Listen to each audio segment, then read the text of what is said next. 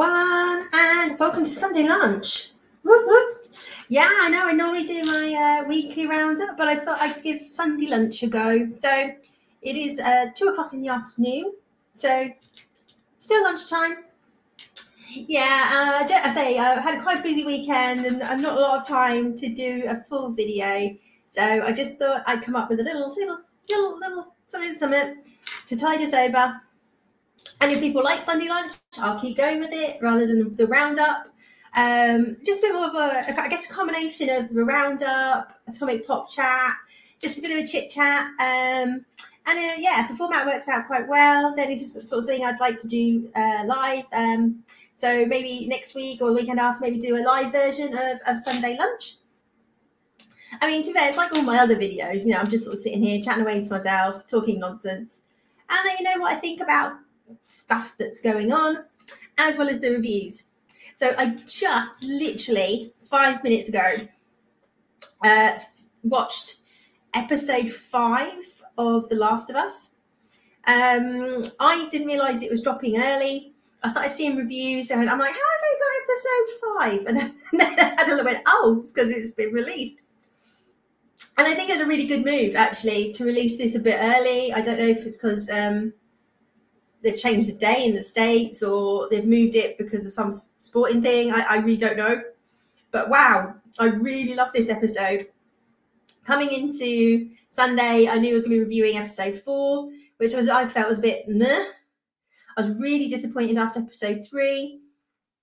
I was like, you know, they kind of need to kick this up a notch after the type of episode we had in episode 3, which I really enjoyed.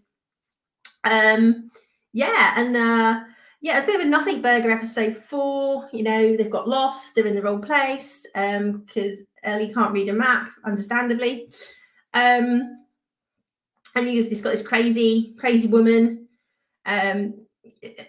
just going around shooting people and, you know, killing a doctor. Now, he might have been a collaborator or whatever, but Jenny, one of the things you really need in an apocalypse that you kind of have a shortage of is doctors.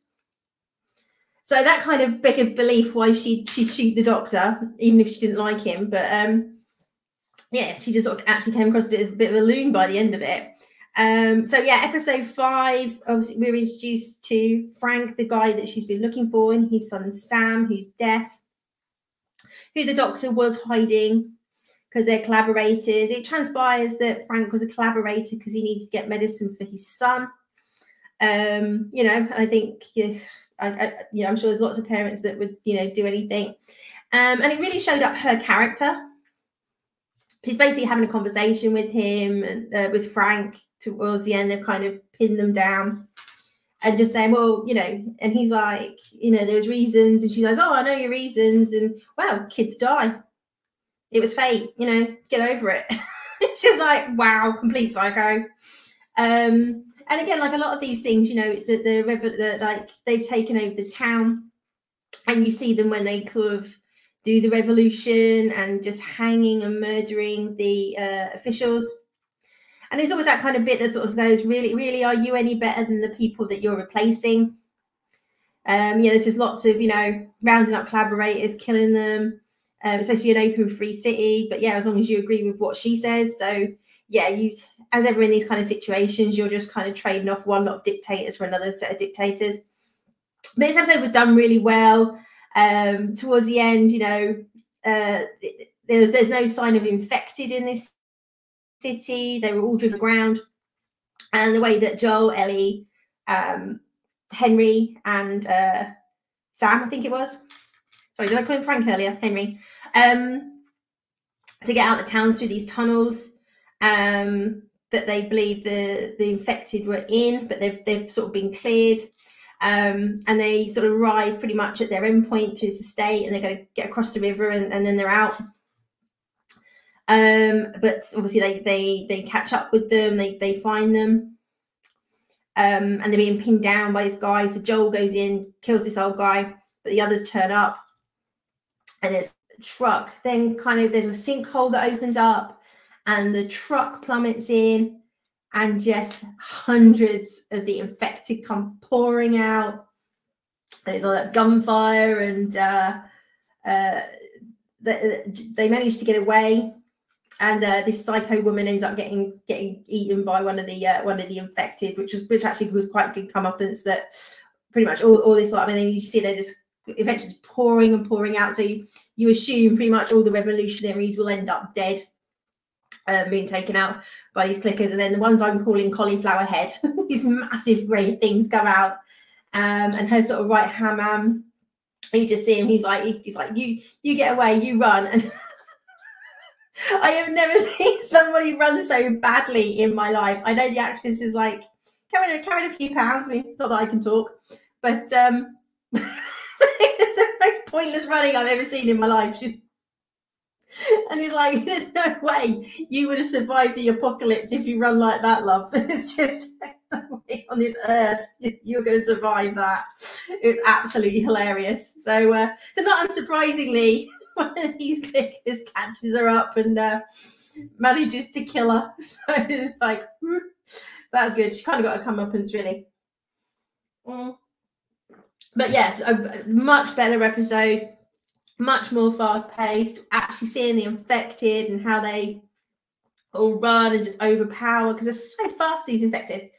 And unfortunately, the little boy gets bitten, and Ellie cuts her hand and puts some blood into the bite, thinking that hopefully, because she's immune, that will sort of heal him or stop him from turning.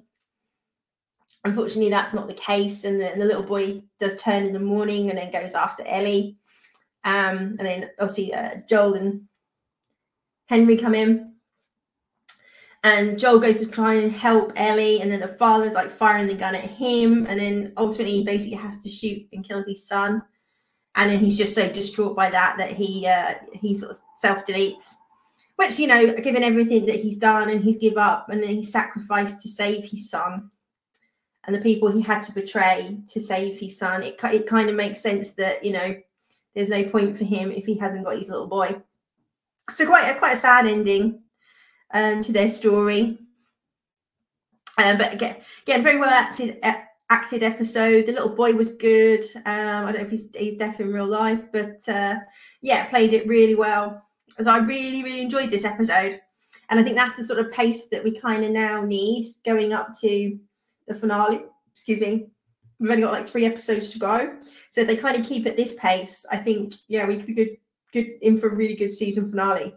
So fingers crossed on the Last of Us. Yeah, definitely good. So yeah, I was expecting to make a bit of a video about episode 4. Episode 5, absolutely pulled it back. So sticking with The Last of Us. Awesome. Yeah, so I had some but I think is good news today. I'm reading, trolling through the alerts as you do, and I came across a story. Let's see if I can.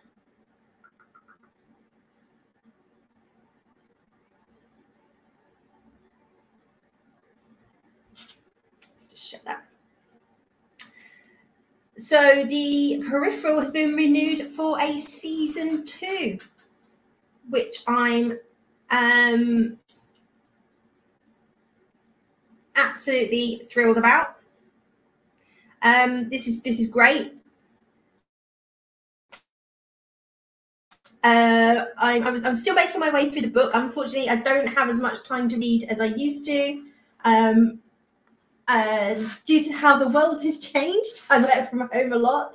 Whereas I used to have my commute. I still commute in a couple of times a week, and that's where I normally get my reading done. So yeah, I'm still working through the book, but I really enjoyed season 1. It's real proper sci-fi. It's based, as I say, on a sci-fi book. Acting was very good. The story is set in the future. Well, so their present day is 2032, I think it was, and then when they're in what they think is a sim, they're in 75 years on top of that, and that's set in London. 2032 is set in America, in the South. And it starts off with these characters, Flynn and her brother, who play various sims and games to make money. And what starts off as they see the headgear, they think they're in a simulation, but actually their consciousness is transported into the future. They say 75 years to London. And initially London looks amazing and it's all pristine. And obviously the technology's moved on, but we actually find out that all these what they call the jackpot, all these events happened with like diseases and wars and nuclear explosions in America. And London's actually sort of, all of this is like a hologram projection that people see, but a lot of London's sort of actually in ruins. And these peripherals are sort of 3D created shells that you project your conscious into, so you can become anything you want to in these peripherals. It's real sort of twisty turny. You've got to pay attention. Like you say, you're flipping between the two time zones, and their kind of fates are kind of interlocked. But every time there's a server that was built that enables this, and what they say is when they travel to the past, they create a stub. So it's basically an offshoot, and that offshoot is completely separate and different from linear time. So you've got multiple offshoots that have happened, and some people have died in those offshoots, but they're still alive in the primary timeline. So it's all very timey-wimey, people, very timey-wimey. But yeah, really pleased to read that we're getting a season 2. It was left on a cliffhanger. I mean, I assume they'll probably start filming later on this year. So we'll maybe get season 2 next year. I don't know. But well done, Amazon. So that's 3 now. So we've got Reacher, Terminal List, and the Peripheral season 2. So well done, Amazon. You make some very questionable decisions, but this was a good one for me. And if you want to know a bit more about the Peripheral, in my videos, end of last year, the Nerdy Weekly Roundups, I covered the whole season. So do go have a look if you're interested. Obviously give a synopsis of each episode. There's a few spoilers in there, but if you want to get a feel for what the show's about, go take a look. Fab. So what else have been happening? So yeah, I started reviewing Wolfpack last week, the new Sarah Michelle Gellar show on Paramount Plus. So we've got this premise of these teenage kids there's 2 teenage kids who were born werewolves. There's two or three kids who have been bitten, are turning into werewolves, and a massive Mahusif great alpha werewolf running around, obviously biting these kids. And they get these phone calls to say that they're in danger, they've got to go. The wolf that bit them is after them, and basically he needs to kill them before the next full moon, which we assume then means that this makes it a permanent change. They haven't really said why this is, but so the first 2 episodes, check out my review last week that covers them in detail. But they're a bit ploddy. It was okay, but it was a little bit like 2 episodes sort of covered a day, basically. It was a bit like. So I'm pleased to say the 3rd episode did pick it up. Still not perfect, but certainly picked up the pace and moved the story forward, which is really good. And we're sort of seeing that these 4 kids are like sort of starting to become a pack themselves. When they're together, like their eyes glow this amber color. And they again got arrested or picked up by Sarah Michelle Gellar again. They keep like questioning these kids because they think one of the kids in the high school started the fires, which obviously drove all the animals and the werewolves out. And they're trying to assess or find out which kids did it, kids did it. So they've been hauled in again.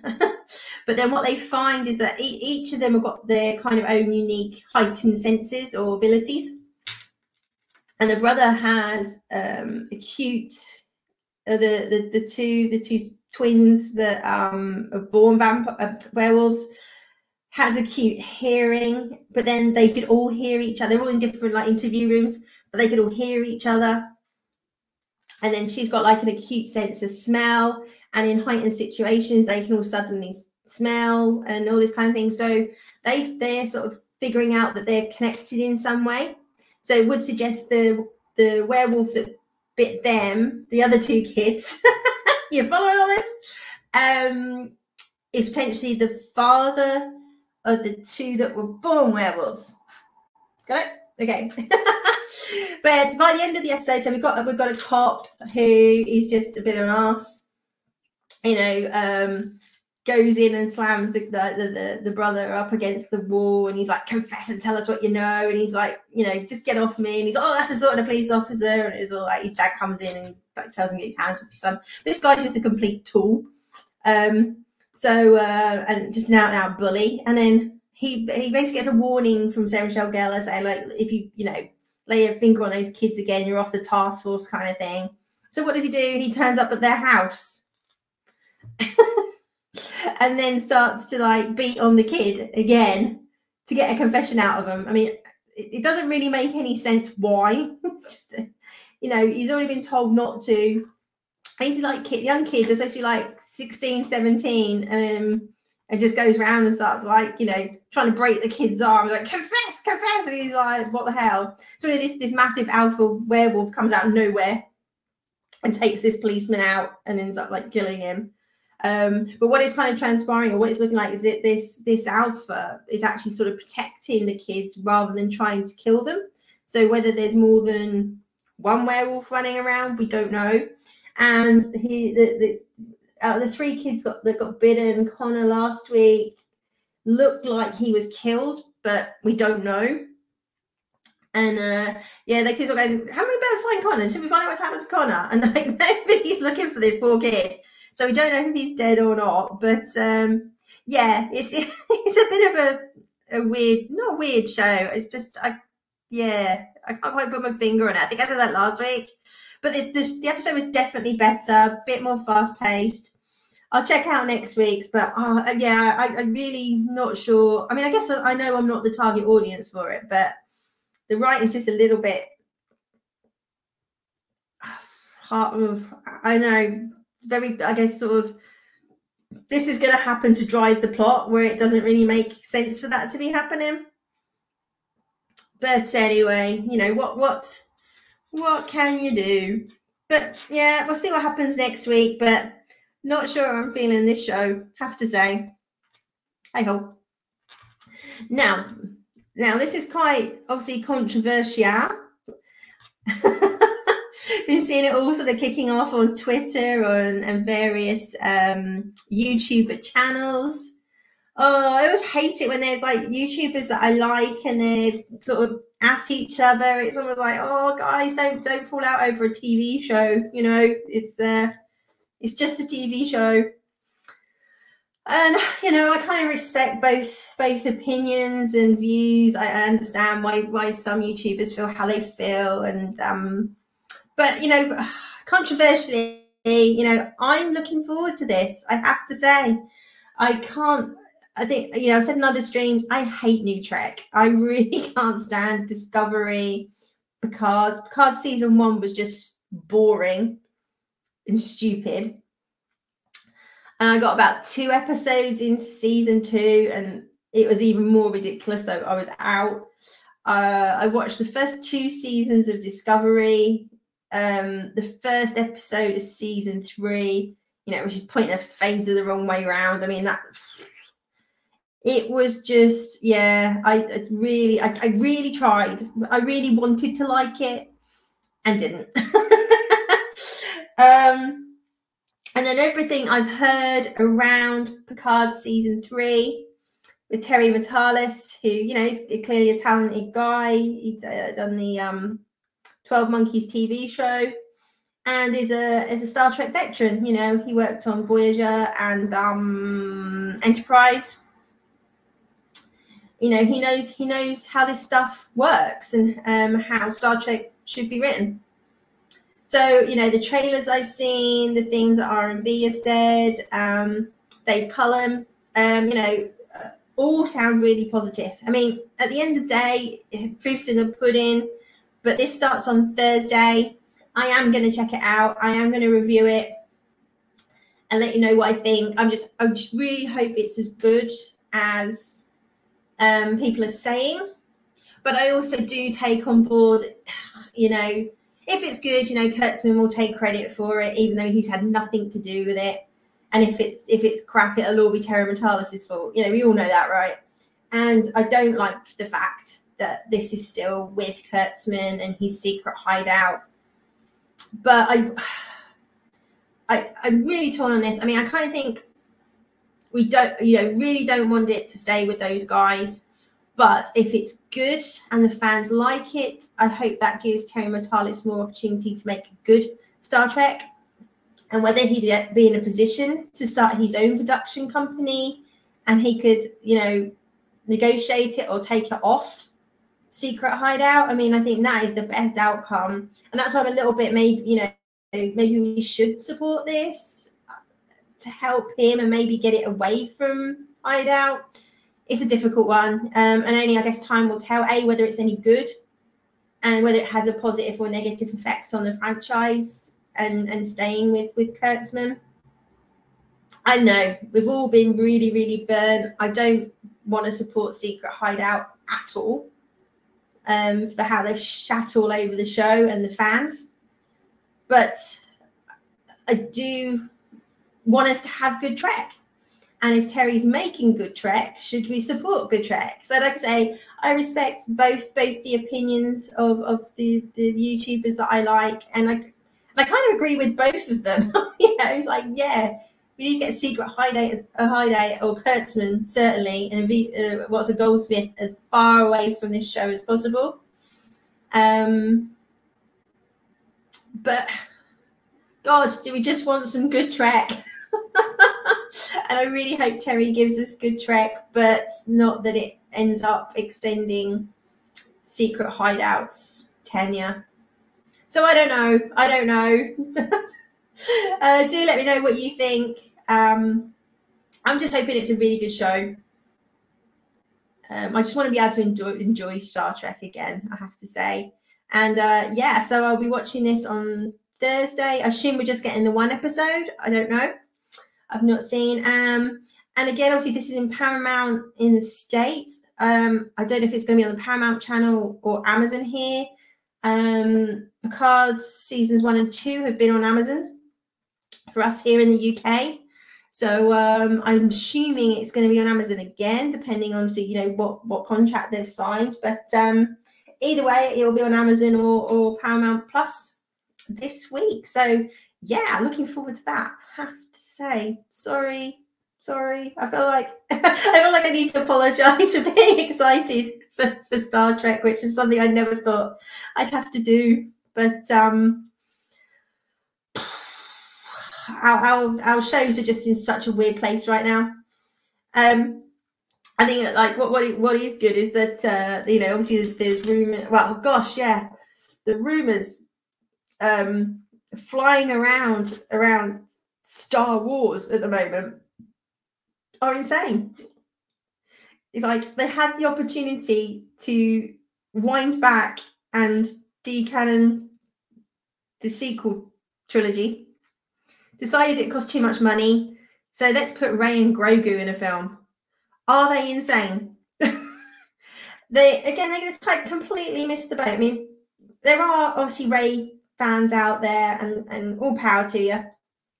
And I do feel sorry for Daisy Ridley. I think she had terrible writing to deal with, and you know, they wrote her as a Mary Sue. That's not her fault. I think she done the best she could with the material she was given. Nothing against Daisy Ridley at all. She seems like a really nice person, in fact, and I think pretty much all the cast of these films were done dirty. All of them, you know, especially John Boyega. He got absolutely shafted. So, but the majority of people who are very vocal about Disney, Star Wars, you know, they're not fans of Rey. If the characters were written well, who knows? And people are already getting bored and tired of Grogu. So yes, everyone goes, oh, Grogu sells, but not for much longer, you know. And we're going to get a whole new Mandalorian season 3 with him in it. And I believe Joe Pascal is leaving at the end of season 3. So that sort of money train is like probably coming to an end as well. But I just cannot, it beggars belief how they could make such a poor decision. So let's reset it all. We've got the technology, you know, we could get Carrie Fisher in there, get Harrison Ford, probably have to pay him, they probably pay him $1 gazillion, which they don't have right now. But there's all Mario, you know, things they could have done. Rey and Grogu.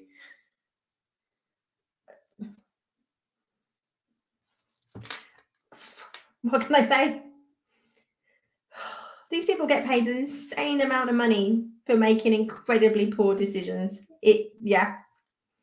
Just throw 6 to start. You know those things you used to make in the 80s, the little number, and you used to do the flip thing, and it's like, and then you open it up. They must have, I think they have one of those on the table, and they literally like pick a number, KK, and then they pick a number, you know, and then they go, Rey and Grogu. Because there's just no logic to their bloody decisions at all. Oh my days. What are they like? So there's probably about another 200 million they're going to waste making a Rey and Grogu film. Yay. Anywho. So last this week I caught up with episode 3 of Tulsa King. I love that show. I love that show.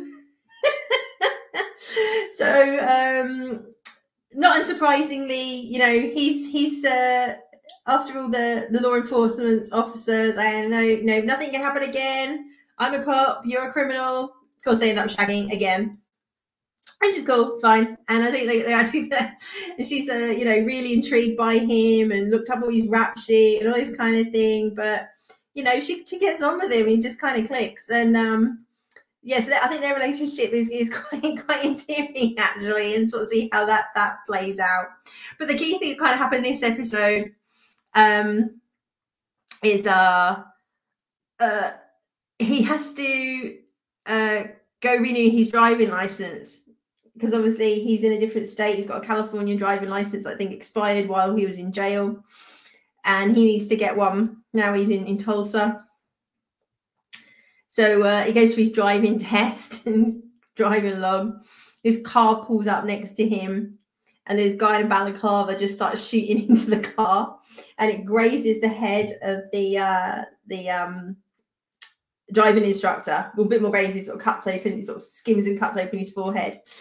And he's just like, get down, and he starts following this car, and there's all car chases and all this kind of thing, and the car gets away, but then he gets a partial plate. He just reaches over, sort of sticks his thumb in the cut on this guy's head, and then he's like, what are you doing? And he's like, I got a partial plate, and then starts writing in blood on the windshield this partial plate before he forgets it. This poor driving instructor is just like, what's going on? So yeah, he ends up phoning, you know, back to New York, saying like, someone just tried to whack me. I thought everything was done and sorted. And he's like, yeah, no, it's nothing from this end. You know, you've made some other enemies there. And we saw last week that some people have recognized him, like from way back, and were after him. So he's sort of then tracking down who it was who tried to kill him. And I also thought I had this sort of event outside the sort of weed shop, and he sees this kid getting like absolutely like off his rocker and on like laughing gas, and he sort of realizes that you can sell this stuff now. So he sort of again come up with a scheme that, like, if we have 4 tanks, X amount of balloons, £10 a pop, we can make 100 grand over X amount of days, and they're going to go to this fair and start selling these things. So that's kind of teed up for next week, because when they sort of, you know, what happens next week, there's a bit of a turf fight going to start. But this show is great fun, really good fun. I just love it, you know, because, you know, he's 75 in the show. I think he's probably about 75 in real life. So, you know, he is behaving like, you know, he's not doing stuff that you kind of go, I'm not really sure you could do that at your age. I mean, it just really fits with the character. He still holds his own. He's building a team around him. He's not taking any crap. And yeah, really good fun. Really good fun. So yeah, I'm looking forward to watching a bit more of the older Tulsa King. Do check it out. If you like your sort of Sopranos and Goodfellas or The Wire, things like that, I think you'll really enjoy this show. It's such good fun. That's also on Paramount Plus. I think all episodes are dropped, so you can binge that one if you want to. So cool. Yeah, so that was it. So short and sweet, hopefully. So a little bit of chat around what's going on and the quick overview of the shows we've been watching this week to say whether yay or nay. So big yay for The Last of Us, Wolfpack, and a big thumbs up for Tulsa King. And obviously looking forward to, season 3. So yeah, depending on what's happening, I think it's on Thursday, yeah, the 16th. I will try and do a post-show review, jump straight on, let you know what I think. Yeah, go from there. So let's see. So anyway, I hope you enjoyed your Sunday lunch. This is my lunch, by the way. And a little bit of chat, a little bit of gossip, what's going on. And yeah, hopefully I can do these live going forward. Maybe not next weekend because I've got very busy next weekend, so I'll probably have to record a quick one of these. Maybe the week after. So it'd be great to do one live, have a chat, see what you think, what's going on. If I do, I'll put the details on Twitter, where you can find me, and the LDM50 as Atomic Blonde. And yeah, so I can never say it. Like, share, and subscribe if you liked a little bit of little nibble on the Sunday lunch. And I will see you next week. Take care. Bye-bye.